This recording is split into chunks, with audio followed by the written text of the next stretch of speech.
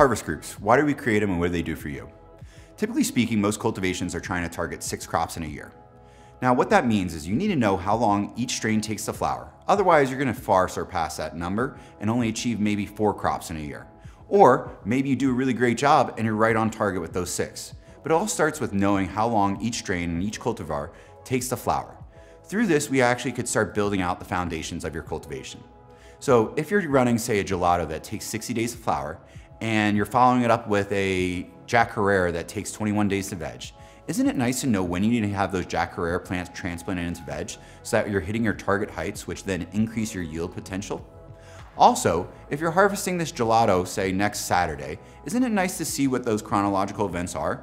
So that way you could actually talk to your harvest team, have them ready to come in on that next Monday, and that way the crop is harvested on time.